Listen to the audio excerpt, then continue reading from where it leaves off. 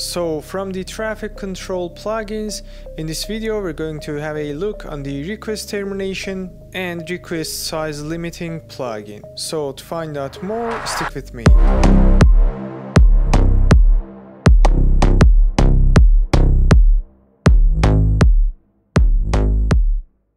Hello and what's up guys, Medium Guy here. I hope you've been enjoying my videos on the Kong API Gateway video series, and also I hope you've learned something new from the plugins that it provides in its free version.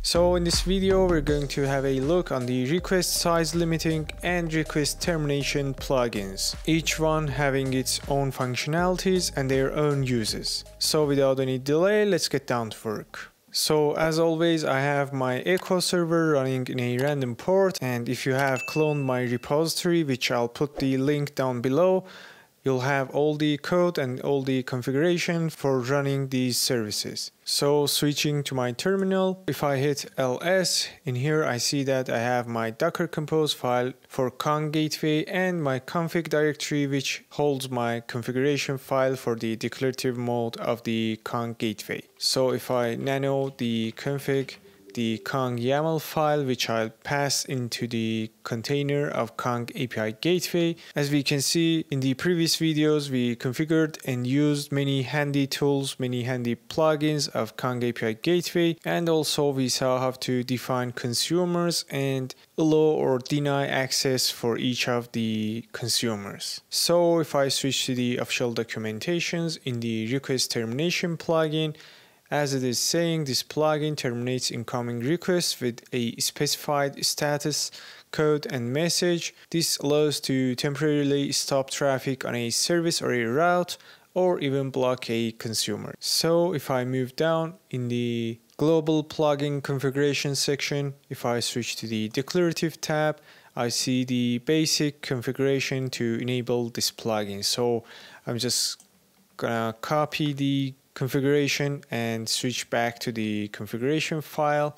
In the plugins section, I'll paste the configuration, and as now I'll expect all the requests for all these services will be blocked with the status code of 403 and the message that I've passed for the message configuration for this plugin. So if I save my file, I'll hit Ctrl X to exit nano, and in here if I say Docker Compose up, this will run my Kong Gateway in Docker container. And if I go to the Postman, I'll try to make a request, and if I hit send, in here I see that the status code for my request is 403 and the message is exactly the same that I passed in the configuration. So going back to the documentation, here we see all the parameters that are available for this plugin, and as we saw, we can pass the status code that the response will have and the message, and also we have some other configuration, which is body, which is the raw response body to send. This is mutually exclusive with the config.message field, so either we pass the body or the message configuration to the plugin.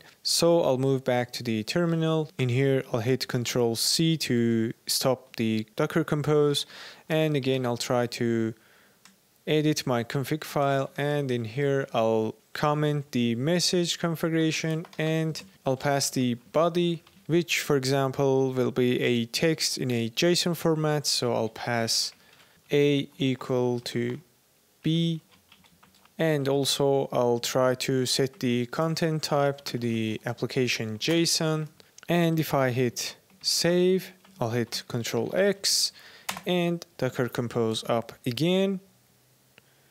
Going back to the Postman, I'll hit send, and in here I see that I get the response that I just passed in the configuration. So if I check the headers section for the content type, I get the application JSON that I passed in the configuration. So as the last parameters of this plugin, here we have the trigger configuration. So when we do not set this configuration, the plugin will be always activated, and when set to a string, the plugin will activate exclusively on requests containing either a header or a query parameter that is named the string. So for example, if I want to block all the requests including a queue, which for example will be the search query for my APIs. I will pass the queue as the value for this configuration. So moving back to the terminal, I'll try to edit the file again,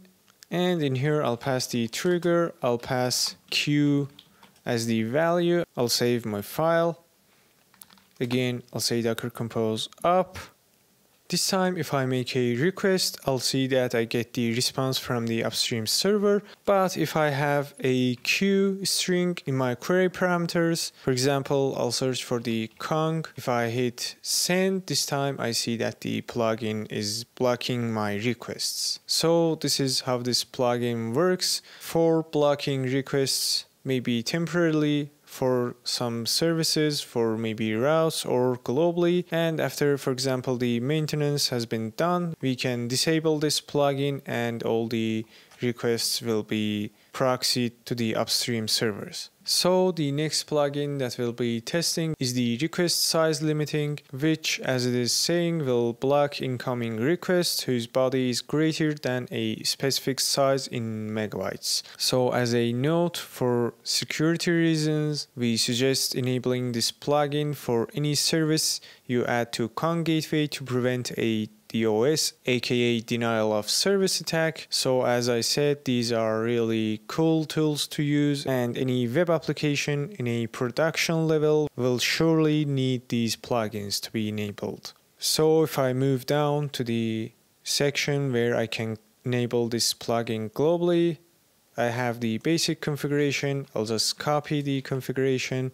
I'll switch to the terminal. I'll hit Ctrl C. Again, I'll try to edit my configuration file, and in here the first thing that I'll do is disable the request termination plugin. So I'll say enabled, set to false, so this won't be blocking my requests, and I'll try to pass the configuration for the request size limiting plugin, and in here for the basic configuration, this will block the requests which have the size greater than 128 megabytes. So I'll try to reduce this value just to be able to show you guys. So I'll pass 1 as the value for the size, and for the unit I'll say kilobytes. So I'll save my file, I'll exit, I'll say docker compose up. If I move to the postman, I'll make a request just to be sure that the request termination plugin is disabled. So for the body, I'll try to pass some value just to make the size greater than 1 kilobytes. So if I make a request, it is most probably not greater than 1 kilobyte. So I'll try to paste more. And again, I'll hit send, and this time I see that the request size limit exceeded is coming back from the Kong Gateway, and the status for the request is 413, which stands for request entity too large. So if I go to the official documentation, the available parameters for this plugin, we saw these configurations, and the last configuration, which is the require content length. So as it is saying, we should set to true to ensure a valid content length header exists before reading the request body. So that's all for this video. I hope you'll learn something new in this video. Just don't forget to ask in the comments section if you have any questions. Also, don't forget to watch the previous videos. I hope you're enjoying my video series about Kong API Gateway, and don't forget to like and subscribe, and I hope to see you in the next videos.